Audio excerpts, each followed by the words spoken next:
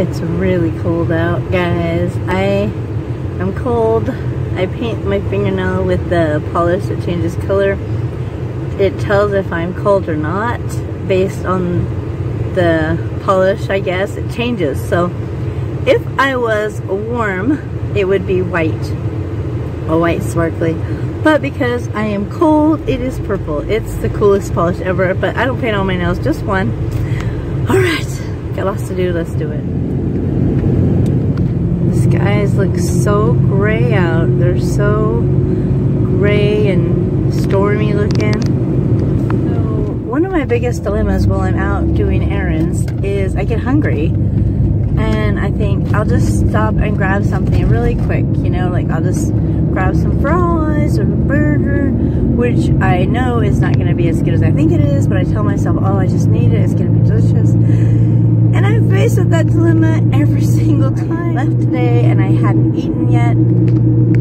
So here I am with this dilemma. What do? Do I stop and get something? Or do I just figure, I'll be okay, I'll be okay. I mean, I took my medications.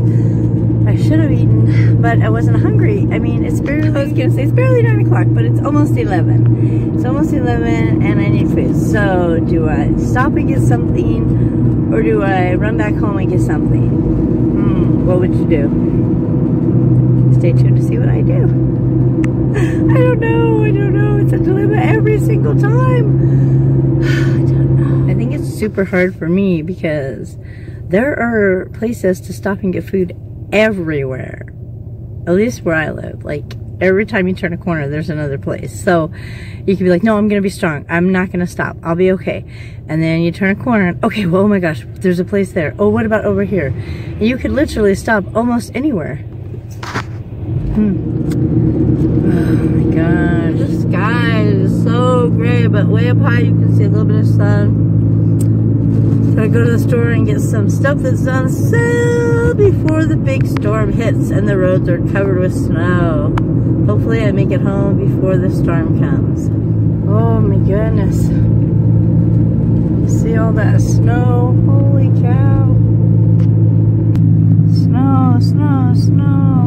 It is not sticking to the road, so that is good. So I got to the store, and as I'm pulling in the lot, I noticed there's a Culver's, like little eatery, fast food, whatever you want to call it. Culver's, I think they say it. Anyways, they serve fish, like fish and chips and stuff like that. Anyways, we've eaten there once, and they're a little expensive, at least for our income. It's kind of pricey. And so, but when I drove by it, I was like, ooh, that sounds good. Like some, fish, breaded and stuff. And I have fish in my freezer, some tilapia fillets, but I don't know how to make them. And so I'm hoping I can, Google and find a good recipe that's keto or low carb. But if you guys have any good recipes of how you would bake it, I don't want to fry it only because I've cooked fish one other time, and when I go to turn it, it just basically falls apart, and I have a big mess. So if there's a recipe where you could, like, bread it somehow low carb-like, and then bake it, that would be good. So I'm going to see what I can find, but if you have any good ones, comment below, because that sounds so good. I know I have some salmon fillets, too, that I would like to cook up. But yeah. Alright, well, I better get in here and get my stuff so I can get home before the storm comes. I got what I came for, thankfully. It doesn't always happen like that. Like, you go for what you want and you actually get it. So that was good. Got what I came for, and now I'm headed home to put everything away. Alright, I'm just going to show you this here in the garage so I can stick it in the freezer. I picked up 5 bags of cheese.